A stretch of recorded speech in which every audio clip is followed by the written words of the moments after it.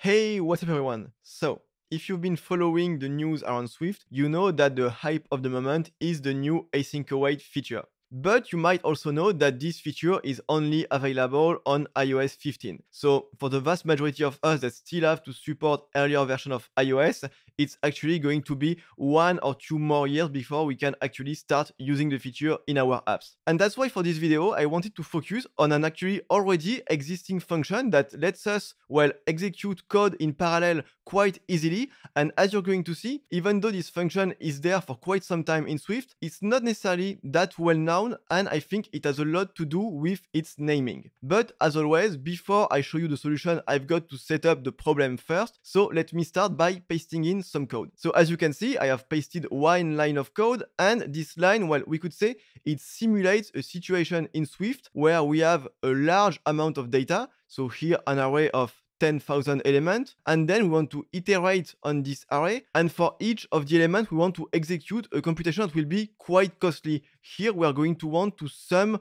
all of the integers up to the element, so it's going to be a costly computation that is made a big number of time. And as you can imagine, when I'm going to run this code, it's actually going to take quite some time to complete. And before I run the code, I'm actually going to add some extra lines in order to be able to measure the time that the code takes to execute. So first I'm going to store the time before we run the code, and then also the time just after the code has completed its execution. And finally, using the difference between the end and the start, I'm going to be able to display the time that it took to run my code. A little side note here, using dates to measure code performance is not the best way to do it because it's not, we could say, the most precise. But as you're going to see, in this case, the execution time is going to be measured in a number of seconds. And so where you are on the scale of seconds, I think it's precise enough. But if someday you need to exactly measure the time that your code is taking to run, maybe in number of microseconds, don't use a date because it's not precise enough. Okay, enough being said, now let me just run the code and see how long it takes to complete. And as you can see, it took quite some time because it almost took 20 seconds, which is of course a lot of time. And when we take a look at this code, well,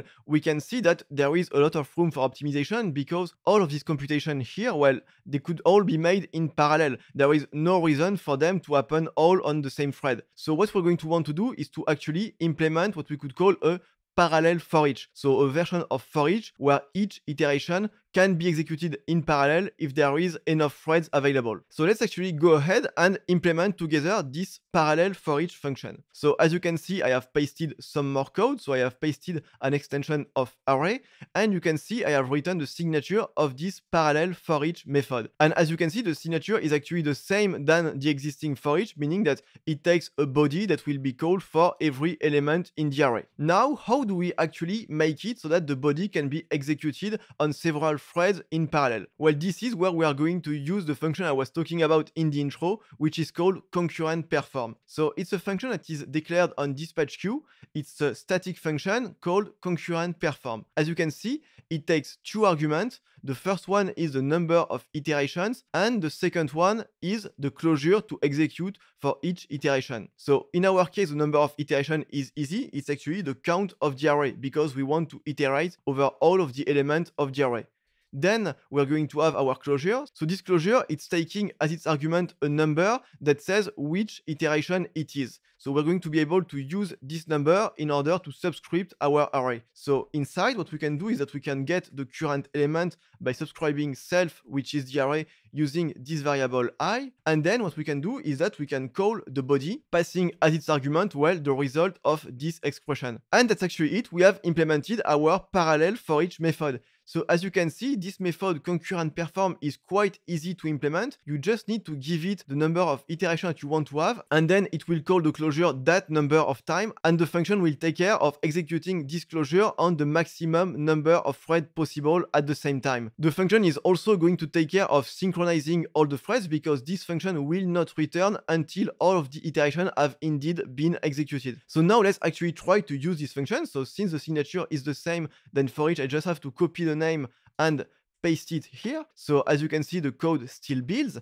And now I'm going to run my code and we're going to see how faster it is after the modification. So as you can see, this time it ran much faster because it took only a little bit more than 3 seconds. And when you compare it to almost 20 seconds just before, you can see that indeed there has been a dramatic increase in performance. So this sounds super cool, but as always, whenever we introduce an optimization, it's always a matter of trade-off. So should you use this parallel for each every time and never use for each again? Of course, the answer is no. You only want to use this parallel version of for each when there is enough iteration for it to actually make sense. And to have an idea when it actually makes sense to use this version, well, you can read the documentation of Concurrent Perform, because in the documentation, it says that you should use this function when the number of iteration is at least 3 times more than the number of cores available on the device that your code is running on. So for instance, if your device has 4 cores, well, you should not use Concurrent Perform if you are planning to make less than 12 iterations. And it makes sense because calling Concurrent Perform, well, there is an overhead because this function has to work with threads, it has to synchronize the execution. And so you only want to call this method when there will be enough iteration so that it will compensate this overhead. So my advice for you after watching this video is to take a look in your apps and think, well, is there a place where you are actually iterating over a large amount of data to perform a large amount of work in each iteration? And if that's the case, well, I can only recommend that you try to use parallel for each or any other flavor of using dispatch queue concurrent perform, because as you can imagine, here I have implemented a parallel for each because, well, it's the most simple to implement, but we could also just as easily implement a parallel map or a parallel flat map, for instance. And so if you have such an instance where it makes sense to introduce a parallel version of the existing method, well, you can actually try to do it. As we've seen, it's not that long to make the code work, and once you have it, well, you can measure the performance and you can see if it can actually help make your code faster. One last piece of advice before we end, I want you to also take notice that, of course, well, whenever we run code in parallel, we must make sure that our code is indeed compatible with running in parallel, meaning that our code won't generate any data race, for instance. Here that's the case because in my for each, well, I am not manipulating any global state, but of course, if I was reading or writing from a global state, it would be an issue, and then introducing parallelism would probably create some bugs in my codes. So that's also something that you need to pay attention for. And now this time, that's it. That's the end of the video. Thank you for watching it, and see you next time.